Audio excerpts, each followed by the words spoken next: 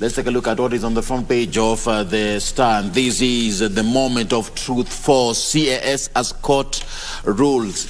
Now, for those who may not be aware, there is a court ruling that is set for today, and KBC Channel 1 will be on the ground to give us more in regards to this live coverage on this particular moment of truth for even our President William Ruto. Remember, President William Ruto's administration is going to be on the spot today, even as the Judiciary Review Court is set to rule today on the legality of the 50 chief administrative secretary positions. Now, reeling from a bold move by the High Court on Friday to strike down Ruto's first finance law, his pet instrument allowing him to implement revenue-raising measures to fund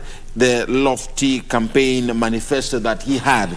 Remember, this is the impending decision by the court on the cabinet officials, which is being closely monitored by the House on the Hill. Now, the gist of the CAS's petition is that the president violated the Constitution and the law by unveiling the 50 positions, yet the official letter from the head of Public Service, Felix Koskei, directed the Public Service Commission to create the impact dockets, recommended only 23.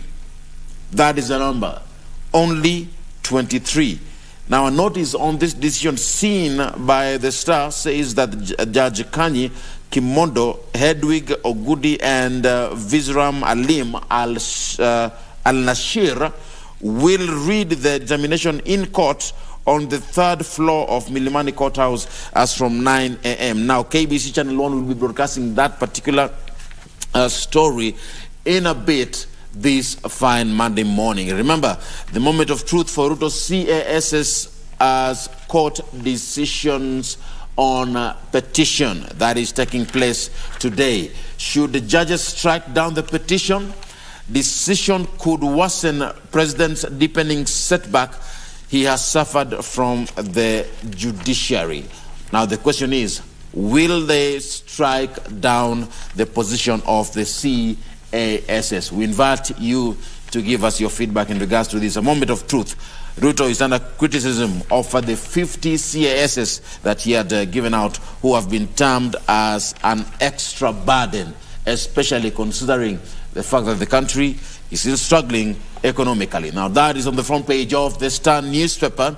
Also, still relief for family as abducted city lawyer Hassan returns home safe. That is a story concerning our own family that lost, that had their son who disappeared by abduction. The family of young city lawyer Abdullahi Hassan heaved a sigh of relief over the weekend after he returned home safely following a brief abduction.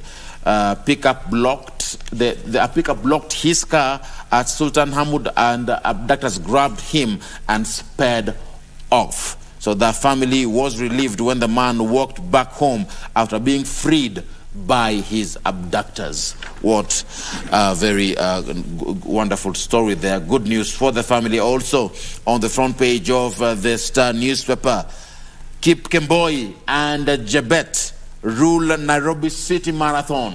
Picture there, that is a picture of victory. Kipkemboi and Jebet rule Nairobi City Marathon. Robert Kipkemboi tops the men's 42-kilometer, while Naomi Jebet emerges victorious in the women's 42-kilometer run during the Nairobi City Marathon that took place yesterday. Now, these are just some of the stories making headlines on the front page of the Star.